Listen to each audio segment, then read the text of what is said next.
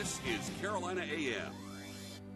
Welcome back to Carolina AM. Making afternoon snacks or an appetizer for entertaining doesn't have to be time-consuming. Jamie Saunders of Johnny D's is here with us to show us how to make cucumber salsa. So this is a pretty simple recipe, right, Very Jamie? simple. I mean, here you see we have basic ingredients. Most of the stuff you'd have in your house. Just the fresh herbs might be something you have to go and be like, oh, let me go pick them up at the store. But, I mean, cucumbers, tomatoes, peppers. Okay, so let's start. We're basic cucumbers. We need to make sure we peel them because we don't want that bitter taste. No, we don't want that. And then I cut them, probably like 3/8 of an inch. It doesn't have to be perfect, but as best as you can get it so they're all about the same size. Okay. And then we're going to put yellow and red peppers. I cut them up just a little bit smaller than I cut up the cucumbers. Okay. We have our tomatoes here. All right, those look delicious now. And if you want something that's not quite as chunky, you can always make these smaller pieces. Yes, of course, absolutely. I like to have everything a little chunky because I like to be able to taste it and not have a problem with that. So we I have the jalapenos. As you can see, I chopped them up a lot smaller than I usually than everything else because you don't want to take a big chunk of jalapeno into your mouth unless. And here's the thing: you can adjust this. So if you're like me and you're wimpy and you don't like the hot, spicy stuff, you don't have to put as many jalapenos in. Yes, that's exactly right because I like it a little spicy. Sometimes I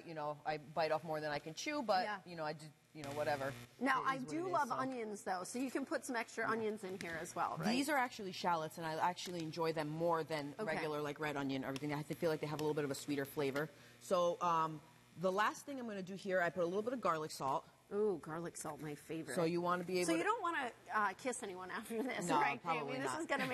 This is gonna be a little too spicy. This is probably not a great first date food. No, I don't think so. I got a little fresh basil and fresh dill in there, and here I grilled up some pita bread here. Those look amazing. Greg has my salsa that I had already made here, so here you can enjoy a little bit here.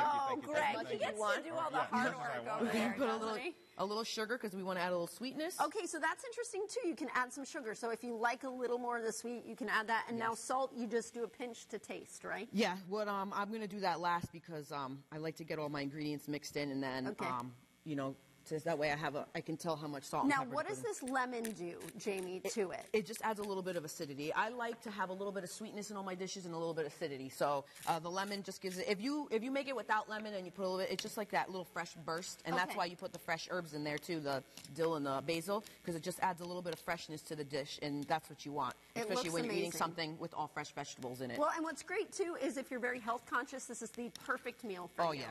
All right, well, I think Greg is going to try it over there. And for the full recipe and list of ingredients, you can head over to our website, WFXB. When we get back, find out why chiropractic care is just as important for your feet as it is for your back. But first, these messages.